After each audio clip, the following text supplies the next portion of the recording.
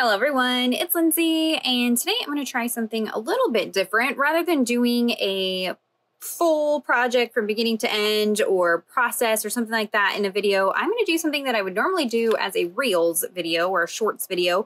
I'm going to try to still turn this footage into that if it's easier for you to save this over on Instagram. But rather than put the pressure on myself to do like a full project, I'm just going to turn on the camera and pop in little pieces, I think. So what I'm talking about, I am working through the Heavenly Host devotional from By the Will for God, and this kit is sold out. It's no longer available, so I was a little bit hesitant about doing videos with it because I know that that frustrates people, but I still wanted to give some inspiration to those of you who did get this kit. So I'm going to be taking this devotional and turning it into a coil bound devotional like I've done with some of the other ones recently. And so I'm piecing together some pages ahead of time for this book before I take it apart. And so I did share this page over on Instagram in my stories. Stay tuned. I will have a video on how I did this technique using the alcohol ink lift. Was it alcohol lift ink?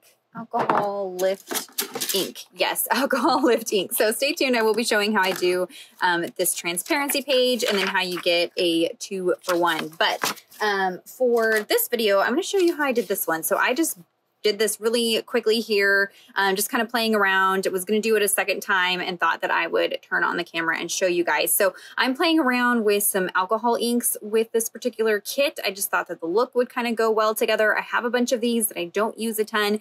I did see a question in one of my recent videos. Can you use alcohol inks in your Bible? No, do not use these in your Bible directly on the page. It's basically the ink that's in a Sharpie marker in a bottle. So it will just, I mean, you will have ink that will go through like 100 pages if you put this directly on the paper in your Bible. So don't do that. I use these on like other pieces and then insert them into my Bible or a project that I'm working on. So that's kind of what I'm playing with today. I've seen a lot of videos using alcohol inks with gel plates or jelly plates. And so that is the technique that I'm going to be doing today. I had never done this before this page and it was a lot of fun. So we're going to walk you through that. So what I have is a gel plate. There's a couple different brands out there, a couple different sizes. I pulled out my larger one just to make sure it would cover an entire page for this booklet. I had pre-cut out some, I think this is just like very, very inexpensive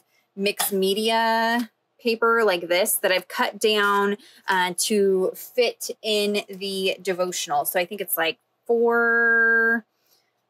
and then some.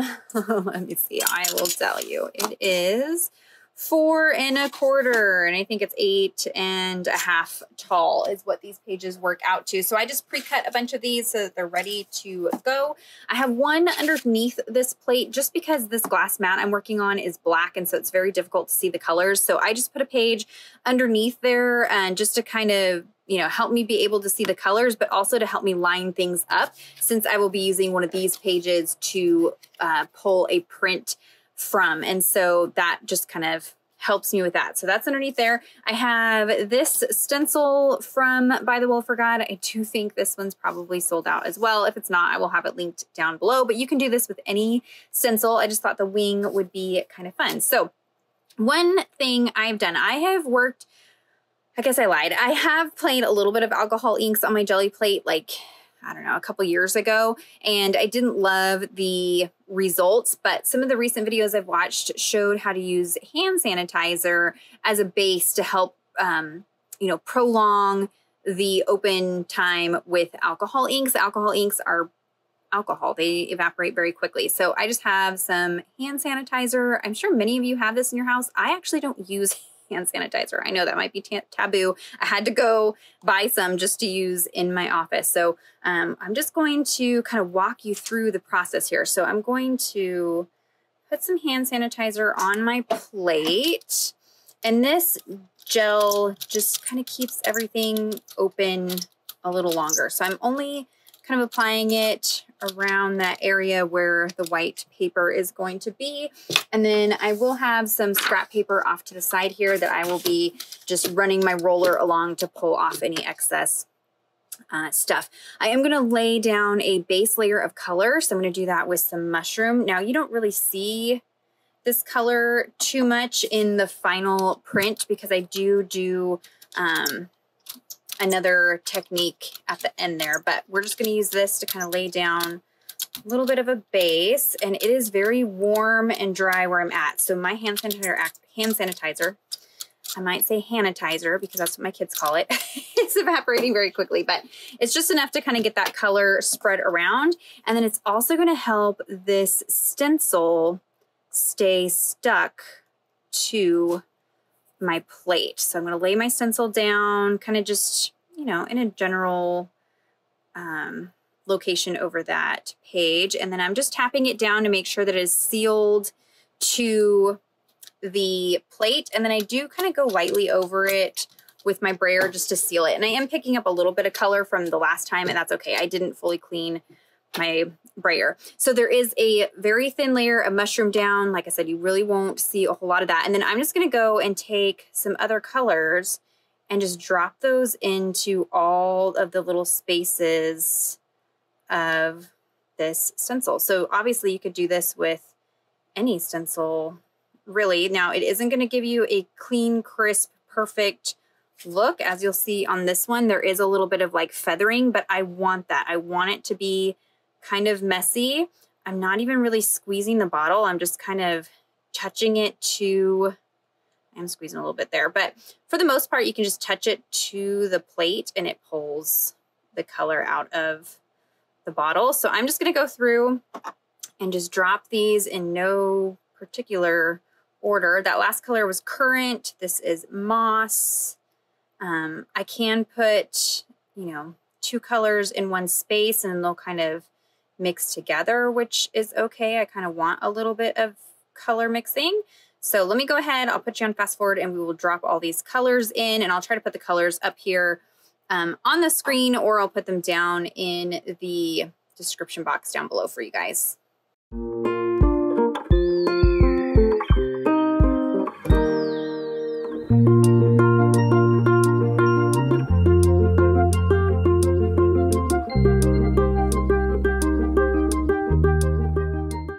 Okay, so that kind of looks like a hot mess, but that's okay. We are going to let this sit and dry for a few minutes. I have seen up to 30 minutes. Like I said, I live where it's very, very, very dry. I've got a lot of fans going, so it won't take me very long at all. I have also in the past when I did this one, I used my heat tool just a little bit from a distance. I don't want to ruin my gel plate, but just to kind of finish out the drying process. So I'll go ahead and do that now. Okay, so now I can see that the ink is most of the way dry. I can tell that there is still some hand sanitizer wet. So I'm going to pull this off. Now, because that hand sanitizer is still a little wet, there will be a little bit of like mush out around the stencil, but that's okay. I want that splotchiness. Now, I didn't get quite as much with this one as I did with this one, but that's okay. We'll see what happens. So now I'm going to hit this and let it dry just a little bit more. Okay, and don't worry about your stencil. Your stencil is not ruined. Even though alcohol inks are permanent, I just use a little bit more alcohol on like a paper towel or a baby wipe this off, and all of that color will come right off. Or you can leave it on there, you know, to do other additional prints and let that color transfer if you want. Now, I've cleared off my colors. I'm just going to have a piece of paper here to collect my excess paint and to roll off my roller. So now this should be most of the way dry. I'm going to kind of just touch it in some places to make sure that there's no pools of ink. There is not. So now I'm going to take some white acrylic paint. Now, what color you use will determine kind of the effect. So if you want this aged effect, I will show you how to do that with distress spray stains, but you can kind of rush to that step a little bit sooner if you use like a beige, you know, colored paint or an off-white colored paint. I don't have that. I just have white acrylic paint right here. So that is what I am going to use. And we're going to use this to lift this print off of our mat here. So I'm just going to put a little bit of paint out onto just a piece of copy paper, get some on my brayer, and then I'm going to brayer this over my design. I want to go pretty quick because it is going to activate that ink just a little bit, and it doesn't need to be a lot of paint. It needs to be pretty thin, is all it needs to be to pull this print. So like I said, I have some pieces of mixed media paper already pre-cut to the size that I want. And then I'm going to lay this down and we're going to pull this print. So then I'm going to take another piece of scrap paper here. That way I can get it nice and pressed in there. You can even take your brayer over this just to make sure you're getting a nice clean transfer. So this is just our scrap paper. And then we can pull this and see what we have here.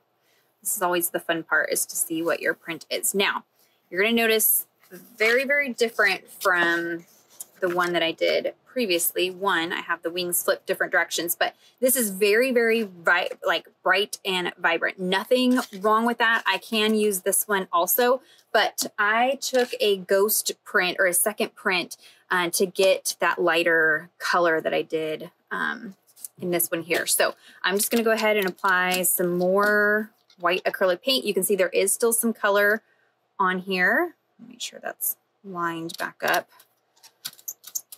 I'm just going to put a little bit more acrylic paint onto our plate. Nice, even, thin coat. Don't worry about any of the markings. You won't see that really too much, and it'll just add to kind of the distressed look. So we are going to pull second print.